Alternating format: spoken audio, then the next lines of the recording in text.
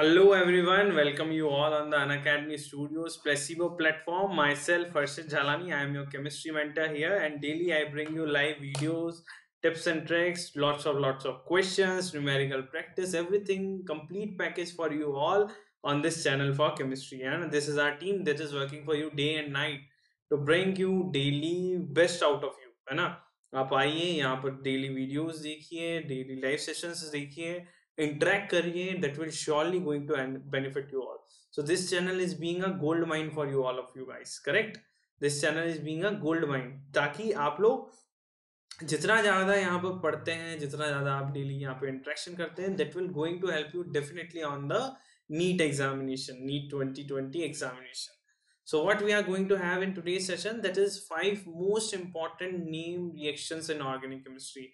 बच्चे हमेशा देखते हैं कि सर कौन कौन सी इतनी सारी नेम रिएक्शंस हैं. ठीक है, देखो पढ़नी तो सभी है, but most important that is most crucial for NEET 2020, जिन पे बहुत ज्यादा क्वेश्चंस आने की प्रोबेबिलिटी है, that I am bringing to you all with NCERT extract. NCERT में उनको किस तरीके से दिया हुआ है, विद रिलेशन टू एनसीईआरटी आपको उनको पढ़ना है. ठीक है, so this is the important thing. This is the timings about me, that at what time I am coming here. That is at 2 p.m. NCERT summary course you have. At 5 p.m. you have mashup question series जो कि यहाँ पर होती है. And these are the credentials about me that is going to definitely help you all out guys. Okay, this is the important information बच्चों आप लोगों के लिए. That is we are going to launch a crash course, launching a crash course for all of you. That is a golden opportunity. You just come and join this. What you will get in this, NCERT review मिलेगा, 20,000 plus questions discussions मिलेंगे with top faculty, plus doubt sessions are also going to be happening there. Okay, so हर एक चीज की importance है. They all sum up and boost up your performance, which is required in NEET 2020. ठीक है, and this is the crash course which is currently being live on Plus platform. आप इसका देख सकते हैं response. It is having phenomenal response from all of you students and kids. So what else you can get? You can get quizzes and tests, doubt clearing sessions मिलेंगे आपको, live classes मिलेंगी with personalized learning experience के साथ. ठीक है, quizzes and tests, that is important tool for all of you guys, because quizzes and test से ही आप अपनी परफॉर्मेंस का एनालिसिस कर सकते हैं कि अभी आप कितना दूर हैं, अभी आप कितना दूर हैं अपने ड्रीम स्कोर 600 प्लस से. Okay guys, doubt clearing sessions you have means one-to-one interaction with your favorite educator. Live classes means you can watch the live videos, you can watch also the pre-recorded videos at any time, at n number of times, whatever time you will suitable to you, with your personalized learning experience. आप अपने हिसाब से time table set करके यहाँ पर पढ़ सकते हैं. Okay guys, this is the important information. Weekly mock test for you that will be going to help you out. Okay, for analyzing your performance. ये सब चीजें आपको कहाँ मिलेगी? You are just one click away from us. आपको करना क्या है? सिंपल सा प्रोसेस है. Just install the Unacademy learning app. Install करने पर जाइए आप गेट सब्सक्रिप्शन पर. This is the 6 month plan, only dedicated, highly dedicated for NEET 2020 experience, जो कि 4,000 पर मंथ कॉस्ट करता है. And this will cost you 24,000. and if you are going to use my code, that is HJLI, me teaching there live to you all, you will get the instant 10% instant discount आपको मिल जाएगा. Now the course fee will going to reduce to 21,600.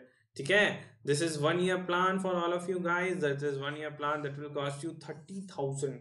कितना cost करेगा ये 30,000? इतना आपको नहीं देना है. Again you will get the benefit of 10% discount surely when you are going to use my code, that is HLI, me teaching there live. That will going to get you 27,000. Okay, and this is your 2 years plan. This is 2 years plan for rock solid preparation guys. From the start of the day आपको ये preparation के लिए, rock solid preparation के लिए, this will cost you 48,000. and now if you are going to use my code HLI, you will get that 10% discount benefit instantly. and now the course fee will reduce to 43,200. So now put up a smile on your face and coming back to the session, let us start with the reaction. देखो ये reactions का मैं extract लाया हूँ, हर एक reaction का, जो कि आपके लिए बहुत बहुत बहुत ज़्यादा important है. ठीक है, इनको आप छोड़ना बिल्कुल भी मतलब अफोर्ड नहीं कर सकते. इनको पढ़ना बहुत बहुत बहुत ज़्यादा ज़रूरी है गाइस. ठीक है, सो पहली रिएक्शन है aldol condensation. Basically it works for एक ही चीज यहाँ पे लिखी है, यहाँ पे अल्फा हाइड्रोजन होनी जरूरी है, ठीक है। अल्कोहल कंडेंसेशन ये रिएक्शंस है, मींस आपको क्या क्या पता होनी चाहिए आपको इस रिएक्शंस का। मैं आपको एक्सट्रैक्ट बता रहा हूँ जो जो रिएक्शन आपको अच्छे से कवर अप करनी है गाइस, ठीक है। सो alcohol condensation is one of those reaction that you need to cover up most important point, ठीक है। बेसिकली ये बिलोंग करती है अल्डिहाइड एंड कीटोन्स फैमिली से।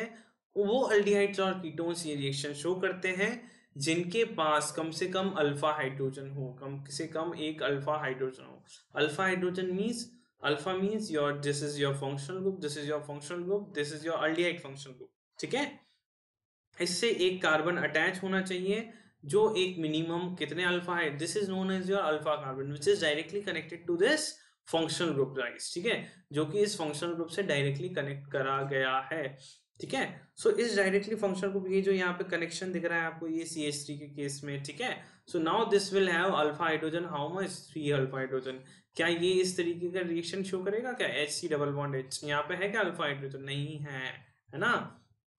It consist of no alpha hydrogen, ठीक है। दोनों हाइड्रोजन किससे कनेक्टेड है, फंक्शनल ग्रुप से कनेक्टेड है, तो ये अल्डोल कंडेंसेशन नहीं शो करने वाला है, ठीक है।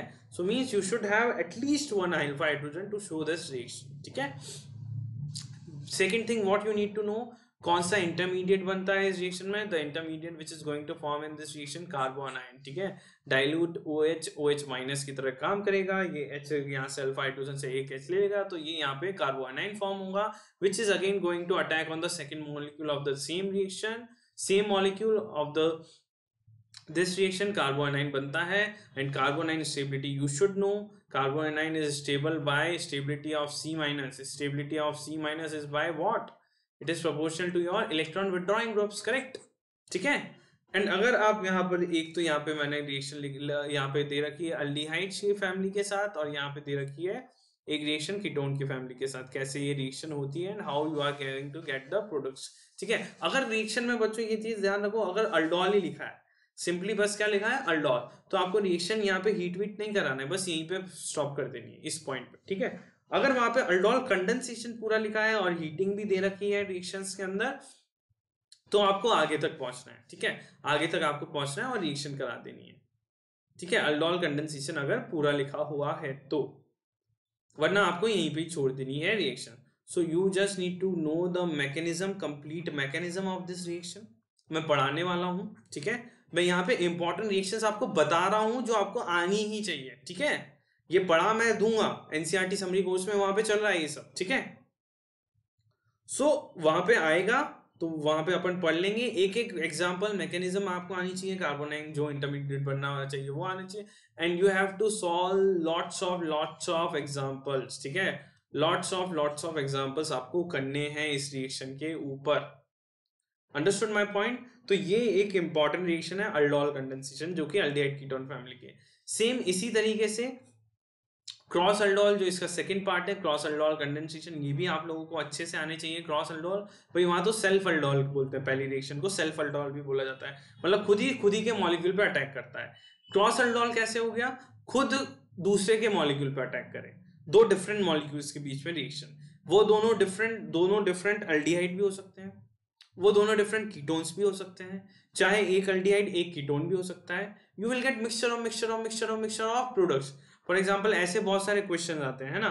सपोज मान लीजिए अपन के पास ये प्रोडक्ट है, HCHO का प्रोडक्ट है, HCHO है और CH3CHO है, तो इस पे ऐसे क्वेश्चन आ जाएगा कि कितने नंबर ऑफ प्रोडक्ट मिलेंगे, भैया बताओ कितने नंबर ऑफ प्रोडक्ट मिल सकते हैं। यहाँ पे नंबर ऑफ प्रोडक्ट पूछा है, मैं ये नहीं पूछा स्टेबल बताओ, वो बताओ, ये बताओ, ठीक है भाई। ये दोनों रिएक्शन करेंगे तो एक तो देखो खुद का खुद ही से सेल्फ अल्डोल हो जाएगा, CH3CHO खुद ही पे अटैक कर दे, तो एक तो वो जनरेट करेगा प्रोडक्ट, एक प्रोडक्ट तो वो जनरेट करेगा।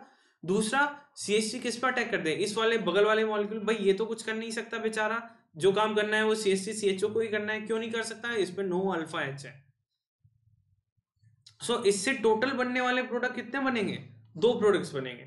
एक तो होगा सेल्फ जो CH3CHO जो कि बनाएगा CH3CHO प्लस CH3CHO से, और दूसरा जो प्रोडक्ट बनेगा वो किससे बनेगा, CH3CHO प्लस HCHO के साथ। तो ऐसे क्वेश्चंस आते हैं, you should know the complete reactions and how to form the products.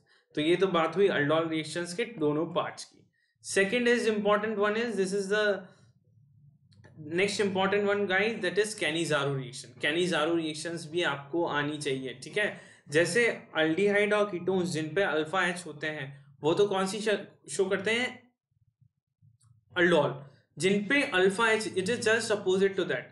वो अल्डिहाइड जो दोनों पे जिन पे अल्फा एच नहीं हो, that will going to show you which reaction, Cannizzaro reaction. Cannizzaro reaction it is present in concentrated strong base की presence में होती है. तो और ये it is an example of your type of a redox disproportionation reaction. Disproportionation reaction मतलब एक ही molecule का ऑक्सीडेशन प्रोडक्ट प्लस एक ही मॉलिक्यूल का रिड्यूस प्रोडक्ट आपको मिलेगा, ठीक है. एक ही मॉलिक्यूल, मान लीजिए ये अल्डिहाइड है, तो यहां से ये अल्डिहाइड किस में कन्वर्ट हो गया, इस कार्बोक्सिलिक एसिड में. तो ये तो इसका कौन सा प्रोडक्ट मिल गया, ऑक्सीडेशन प्रोडक्ट मिल गया, ठीक है. और इसका ये रिड्यूस प्रोडक्ट मिल गया जहां से ये क्या बना, अल्कोहल बना है. सो एक ही मॉलिक्यूल का रिडक्शन भी हो रहा है और एक ही का ऑक्सीडेशन भी हो रहा है. That is the meaning of your disproportionation. आप लोगों को अच्छे से आता होगा, ठीक है. Second, one molecule of the aldehyde is going to react and one molecule, देखो यहाँ पे साफ साफ लिखा है, one molecule of the aldehyde is reduced to alcohol while other is oxidised to carboxylic acids, ठीक है. सो ये यहाँ पे गिवन है. चाहे बेंजाल्डिहाइड भी कर देगा ये रिएक्शन शो, यस डेफिनेटली करेगा, खुशी खुशी करेगा, because it have no alpha H, कोई भी अल्फा एच नहीं है भैया यहाँ पे, ठीक है. and going to produce you benzyl alcohol sodium benzoate. same thing यहाँ पे भी आपको करनी है. क्या करना है, you have to go through the mechanism properly. mechanism आपको अच्छे से आना चाहिए. second thing, you have to do the lots of examples based on the reaction guys, ठीक है. चलिए, this is the, देखिए फर्स्ट अपन ने अल्डोल के दो पार्ट हो गए, दो रिएक्शंस वो हो गई, तीसरी आपकी कैनिजारो हो गई, ये हो गई आपकी चौथी रिएक्शन, ठीक है. हॉफमैन्स bromamide degradation reaction. हॉफमैन्स bromamide degradation reaction, नाम में ही लिखा है डिग्रेडेशन. डिग्रेडेशन मतलब कुछ ना कुछ क्या हो रहा है यहाँ पे, कम हो रहा है. कुछ ना कुछ क्या हो रहा है यहाँ पे, कम हो रहा है. डिग्रेडेशन का मतलब यही हुआ ना. सो Hoffmann bromamide degradation reaction basically it is a famous reaction for the preparation of primary amines. Primary amines बनाने की फेमस रिएक्शन है गाइस, ठीक है. कैसे बनाई जाती है, Br2 और NaOH के साथ. Br2 और NaOH का मिक्सचर यहाँ पे यूज होता है एंड यहाँ पे जो प्रोडक्ट बनता है वो एक कार्बन लेस हो जाता है. देखो ये तो आपका था रिएक्टेंट, और यहाँ पे डिजायर्ड प्रोडक्ट क्या बन रहा है बच्चों, देखो ध्यान से रिएक्शन में, this is the desired products of the reaction. बाकी सब तो बाय प्रोडक्ट्स है, ठीक है. सो ये क्या बना है, यहाँ पे 1 डिग्री अमाइन का फॉर्मेशन हुआ है. 1 डिग्री अमाइन का यहाँ पे क्या हुआ है, फॉर्मेशन हुआ है, करेक्ट. 1 डिग्री अमाइन बना है, 1 डिग्री अमाइन का फॉर्मेशन हुआ है. सो दैट्स व्हाई, मतलब जहां पे प्रोडक्ट बन रहा है वहां पे एक कार्बन की संख्या कम हो जानी है, ठीक है.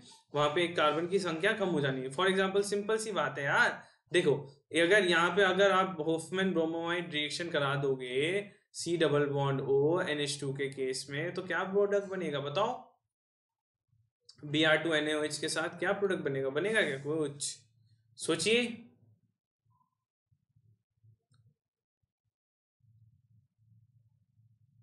ठीक है, यहाँ पे क्या प्रोडक्ट बन जाएगा, यहाँ पे बन जाएगा बेंजीन रिंग के ऊपर क्या बन जाएगा, NH2 आ जाएगा, ठीक है. एक कार्बन कम कर दो, एक C डबल बॉन्ड कम कर दो, तो NH2 आ जाएगा, एनिलीन बन गया, ठीक है. सो इस तरीके का आपको further and further on products बनाने हैं बच्चों, ठीक है. So now electrophilic substitution reaction. Electrophilic substitution reaction, electrophilic substitution reaction में क्या है, ये बहुत अच्छे से अपन ने पढ़ रखी है, डील कर रखी है. सोचिए इलेक्ट्रोफिलिक सब्स्टिट्यूशन रिएक्शन क्या क्या होती है, सोचिए एक बार ध्यान से सब लोग, सोचिए सोचिए सोचिए ढंग से, ठीक है. ध्यान से देखिए ये कैसी होगी रिएक्शन, ठीक है भाई. इलेक्ट्रोफिलिक एरोमेटिक सब्स्टिट्यूशन इस नाम से भी बहुत फेमस है, EAS के नाम से, अगर आपको पता हो तो, याद है EAS के नाम से, EAS, ठीक है. EAS नाम से भी बहुत फेमस है इलेक्ट्रोफिलिक एरोमेटिक सब्स्टिट्यूशन. तो इसमें होता क्या है, इलेक्ट्रोफाइल आता है और एरोमेटिक कंपाउंड पे अटैच हो जाता है. इलेक्ट्रोफाइल आएगा, एरोमेटिक कंपाउंड सबसे अच्छा समझने के लिए कौन सी रिएक्शन होती है, बेंजीन होती है. तो इलेक्ट्रोफाइल आके बेंजीन पे अटैक करेगा और वो रिएक्शन बना देगा. तो अब कौन कौन सी डिफरेंट टाइप्स की होती है, कौन कौन सी डिफरेंट टाइप्स की होती है भैया रिएक्शन, बताओ बताओ. कौन कौन सी डिफरेंट टाइप्स की होती है रिएक्शंस, बताइए, सोचिए। इलेक्ट्रोफिलिक एरोमेटिक सब्स्टिट्यूशन के रिएक्शंस के नाम बताइए, सोचिए सोचिए सोचिए सोचिए, कौन कौन सी डिफरेंट टाइप्स की रिएक्शन होगी। भाई ये है ना इलेक्ट्रोफिलिक एरोमेटिक सब्स्टिट्यूशन रिएक्शंस के नाम, कौन कौन से, बहुत फेमस फेमस नाम है। पहला नाम है आपका हेलोजिनेशन, पहला नाम क्या है, हेलोजिनेशन होती है। देन होता है आपका सल्फोनेशन होता है गाइस, हेलोजिनेशन देन सल्फोनेशन, ठीक है। Then nitration you have, then nitration आता है पिक्चर में। हेलोजिनेशन आ गया, सल्फोनेशन आ गया, नाइट्रेशन आ गया, और बताओ और कौन कौन से हो सकते हैं cases. Halogenation, sulphonation, nitration, Friedel Crafts, alkylation, Friedel Crafts alkylation, ठीक है। This one is your fifth one guys, ठीक है। Friedel Crafts alkylation, this one, next one is Friedel Crafts acylation, acylation, ठीक है। सो इसमें आपको क्या देना रखता है, देखिए यहाँ पे, ये यहाँ पे लिखा भी है, ठीक है। देखिए halogenation, nitration, sulphonation, Friedel Crafts reactions, मतलब फ्रिडल क्राफ्ट के दो पार्ट, अल्काइलेशन और सल्फोनेशन। बेसिकली यहाँ पे जो देखिए हेलोबेंजीन के साथ है, सीएल के साथ है, मान लो हेलोबेंजीन, हेलोबेंजीन मतलब कोई भी आपका हेलोजन ग्रुप अटैच हो, तो हेलोजन ग्रुप क्या करेगा, इलेक्ट्रॉन रिच बनाएगा। इलेक्ट्रॉन रिच कहाँ पे बना रहा है, देख लो, ऑर्थो और पैरा पोजीशन को इलेक्ट्रॉन रिच बना रहा है। तो आपको ये चीज पता होनी चाहिए, this should be crystal clear to you. Ortho and para पे क्या हो रहा है, ऑर्थो एंड पैरा पोजीशन पे आपका इलेक्ट्रॉन, इलेक्ट्रॉन क्या हो रहा है, ऑर्थो एंड पैरा पोजीशन पे इलेक्ट्रॉन रिच हो रहा है, बेंजीन, ठीक है। और तो जो इनकमिंग इलेक्ट्रोफाइल आने वाला है, जो इनकमिंग इलेक्ट्रोफाइल आएगा वो कहाँ पे आएगा, इनकमिंग इलेक्ट्रोफाइल ऑर्थो पे या पैरा पे। अब depends on the situation, you can decide कि ऑर्थो मेजर होगा या पैरा मेजर होगा, depend, it all depends on the situation कि भाई आपने किस कंडीशन में वो ग्रुप्स बनाए, ठीक है। सेकेंड इंपॉर्टेंट थिंग, आपको इन सारी रिएक्शंस के इलेक्ट्रोफाइल्स और न्यूक्लियोफाइल्स, इलेक्ट्रोफाइल्स पता होनी चाहिए। भाई हेलोजन रिएक्शन है, तो हेलोजनेशन के केस में आपका जो इलेक्ट्रोफाइल जनरेट होता है वो होता है X प्लस, याद है, X प्लस जनरेट होता है, X प्लस आएगा और इस बेंजीन रिंग पे अटैक करेगा। अगर ये ऑर्थो पैरा डायरेक्टिंग है, मतलब इलेक्ट्रॉन रिच ग्रुप अटैच है, तो ऑर्थो पे आएगा या पैरा पे आएगा। अगर डीएक्टिवेटिंग है तो किस पे आता है, मेटा पे। सिंपल सा है कि अगर एक्टिवेटिंग ग्रुप अटैच है, एक्टिवेटिंग ग्रुप अटैच है, तो इनकमिंग एक्टिवेटिंग ग्रुप, ठीक है। तो जो इनकमिंग इनकमिंग कौन आ रहा है, कौन आ रहा है बाहर से, कौन आ रहा है, ध्यान देने, इनकमिंग इलेक्ट्रोफाइल जो आएगा वो कहाँ आएगा, ऑर्थो या पैरा पे। और अगर यहाँ पे डीएक्टिवेटिंग ग्रुप है, अगर यहाँ पे कौन है, डीएक्टिवेटिंग ग्रुप है बच्चों, ठीक है। अगर यहाँ पे कौन है, डीएक्टिवेटिंग प्रेजेंट है, तो डीएक्टिवेटिंग ग्रुप के चक्कर में यहाँ पे कहाँ हो जाएगा सब्स्टिट्यूशन इलेक्ट्रोफाइल का, मेटा पोजीशन पे हो जाता है, ठीक है। So this is how you should need to know, learn the organic, मतलब लर्न एक तरीके से आपको इन सबके, जैसे ही ऑर्गेनिक रिएक्शन का नाम आए आपको उसका पूरा पिक्चर घूम जाना चाहिए।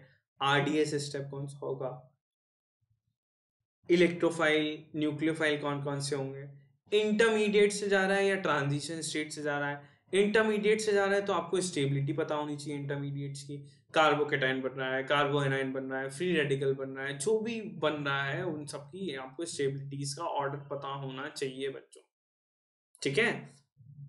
देन उसके बाद आपको क्या पता होना चाहिए, उसके बाद आपको क्या पता होना चाहिए, next thing what you need to know about these all reactions, that आपको ये पता होना चाहिए कि उसमें जो प्रोडक्ट बन रहा है, ठीक है, उसमें जो डिजायर्ड प्रोडक्ट बन रहा है उसकी ईल्ड किसकी ज्यादा होनी है, ऑर्थो की ज्यादा होनी है, पैरा की ज्यादा होनी है, मेटा की ज्यादा होनी है, इन सब की आपको ईल्ड भी पता होनी चाहिए बच्चों, ठीक है। So this is the way how you need to decide about the, और तो बेसिकली मैंने यहाँ पे आपको इंपॉर्टेंट नेम रिएक्शन, देखो इसमें आपके 5 कैटेगरी हो जाती है, हेलोजिनेशन, सल्फोनेशन, सबको एक एक करके पढ़ना है। जैसे सल्फोनेशन है, ठीक है, SO3 is electrophile in sulphonation reaction. Nitration है, नाइट्रेशन में इलेक्ट्रोफाइल हो जाता है NO2 प्लस हो जाता है बच्चों, ठीक है। फ्रिडलकाइलेशन में हो जाता है R प्लस हो जाता है, अल्काइल ग्रुप हटेगा। अब अल्काइल ग्रुप बन गया, अब तुम्हें ये कार्बोकेटाइन बनाया तो तुम्हें ये भी पता होना चाहिए, कार्बोकेटाइन तो आपने बना दिया, कार्बोकेटाइन बनाया तो आपका कार्बोकेटाइन के केस में रीअरेंजमेंट का फिनोमेना होता है एक इंपॉर्टेंट, पता है सभी को, एक इंपॉर्टेंट फिनोमेना होता है रीअरेंजमेंट का। तो वो इस केस में होगा ही होगा। ठीक है गाइस, देन यू हैव ये रीअरेंजमेंट किसने में नहीं होगा, असाइलेशन के केस में, बिकॉज यहाँ पे जो आपका बनेगा R C double bond O positive, R C double bond O positive, ये इलेक्ट्रोफाइल बनना है फिडल क्राफ्ट असाइलेशन के केस में। ठीक है, फिडल क्राफ्ट असाइलेशन के केस में आपका ये इलेक्ट्रोफाइल बनना है, नेक्स्ट वाला। Okay guys, so these are the some of the important reaction. कौन कौन सी देखी है, अल्डोल क्रॉस अल्डोल के आस अपन ने देखी है, अल्डोल भी दिखा है, क्रॉस अल्डोल भी दिखा है। ठीक है, और आपको देखना है नेक्स्ट रिएक्शन, आपको देखनी है कैनिजारो के बारे में अच्छे से पता होना चाहिए, आइडिया होना चाहिए। Then you have to know about Hoffmann bromamide degradation reaction, happy birthday. ठीक है, स्मॉलेस्ट नेम ऐसे भी याद रख सकते हो। Next is your what, EAS। तो ये कुल मिला के अल्डोल पहला हो गया, दूसरा क्रॉस अल्डोल हो गया, तीसरा ये हो गया, चौथा ये हो गया, पांचवा ये हो गया। एंड एक इंपॉर्टेंट रिएक्शन और भी आप ध्यान दे सकते हैं, डाइअज़ोटाइजेशन रिएक्शंस। ठीक है, डाइअज़ोटाइजेशन रिएक्शन, डाइअज़ोटाइजेशन रिएक्शन भी एक इंपॉर्टेंट रिएक्शन है। तो ये एक कंप्लीट पैकेज हो गया जिनको तो आपको मतलब you can't afford to miss all the reaction. अगर आपने मिस करा तो surely you are going to lose marks, on record बोल रहा हूँ, अगर इन रिएक्शंस को आपने मिस करा तो। इन पे क्वेश्चंस आएगा ही, इट इज डैम श्योर। सो आपको ये रिएक्शंस अच्छे से पता होनी चाहिए, एक एक का रिएक्शन मैकेनिज्म के साथ विद इंटरमीडिएट। नहीं पता है तो 2 बजे वाले सेशन में आइए, मैं वहां पे डेली बताता हूँ। ठीक है, with mechanism, with lots of examples. ठीक है guys, so I hope you all like this session. ऐसे मैं अच्छे अच्छे वीडियोस बनाता रहूंगा। नेक्स्ट वीडियो मैं नेक्स्ट सेशन में लाऊंगा आप लोगों के लिए इंपॉर्टेंट टेस्ट टू डिस्टिंग्विश। ठीक है, कौन कौन से टेस्ट है जो आपको अच्छे से आने चाहिए अल्कोहल्स के लिए, अल्डिहाइड कीटोन्स को कैसे डिस्टिंग्विश करते हैं। Next you have primary amines, बहुत सारे इंपॉर्टेंट टेस्ट हैं जो आपको, इन पे भी बहुत अच्छे अच्छे क्वेश्चंस आते हैं। आइडोफॉर्म टेस्ट हुआ। ठीक है, सो इन सब पे भी अपन को एक मैं आपके लिए जल्दी ही लेकर आऊंगा कि टेस्ट को, एक एक टेस्ट को मैं एक्सप्लेन करता हुआ कि इनमें ये टेस्ट कौन कौन देता है, कहाँ से पॉजिटिव टेस्ट आएगा, कहाँ कौन कौन नेगेटिव टेस्ट देंगे, हर एक चीज पे एक कंप्लीट समरी आपको ब्रीफली एक्सप्लेन कर दूंगा। कोई दिक्कत वाली बात नहीं है ना। फिर एक आ जाएगा आपका टेस्ट के ऊपर, एंड एक आ जाएगा आपका इंपॉर्टेंट रिएजेंट्स जो कि आपको याद रखना है। इंपॉर्टेंट रिएजेंट्स के ऊपर, important reagents in the sense oxidation के लिए, रिडक्शन के लिए कौन सा इंपॉर्टेंट रिएजेंट है। ठीक है, जिनको आपको याद करना है, कौन अल्कोहल को कार्बोक्सिलिक एसिड में ले गया, कौन अल्डिहाइड तक ही छोड़ दिया। ठीक है, ग्रिग्नार्ड रिएजेंट के बारे में हर एक इंपॉर्टेंट टॉपिक, हर एक माइन्यूट डिटेल मैं आपके लिए लेकर आऊंगा। ठीक है बच्चों, so thanks for joining this session, I hope you all enjoyed the session. ठीक है, आपको अच्छा लगा होगा। With NCERT extend I have bring this session, please like share and subscribe the video. ठीक है, सब्सक्राइब करें चैनल को तो कि आपको डेली यहाँ पे लाइव इंटरेक्शंस होगा। आप लोगों का जितना ज़्यादा लाइव इंटरेक्शन होगा, आपके सारे डाउट्स क्लियर कर दिए जाएंगे। एंड अगर आपको और ज़्यादा इंटरेक्शन करना है मेरे साथ, आपको और ज़्यादा मेरा समझ में आ रहा है पढ़ना, you can join me on Unacademy platform. वहाँ पे मेरा लाइव क्रैश कोर्स चल रहा है, complete chemistry I am going to cover in that. And आपको नीट 2020 के लिए बस केमिस्ट्री मुझ पे छोड़ देनी है, बट आपको प्रैक्टिस डेली करनी है। You have to do daily practice, you have to attend daily live sessions, miss नहीं करना है। बिकॉज बच्चों this is the time which is very very important and crucial for you. Yes और no, यही तो time है जहां पे आपको रेस लगानी है, ऐसी रेस लगानी है कि सबके आगे पहुंच जाना है। ठीक है, ये 6 महीने बहुत इंपॉर्टेंट है and it depends on how you manage your time properly. हर एक टाइम आपको प्रॉपरली मैनेज करना चाहिए, हर एक मिनट, हर एक घंटा, हर एक दिन, कि आपको इस टाइम पे क्या पढ़ना है। और ये ध्यान रखिए, आपको इतनी अच्छी प्रैक्टिस करनी है गाइस कि आपको 50 मिनट्स में ही हिट करनी है पूरे केमिस्ट्री के 45 क्वेश्चंस।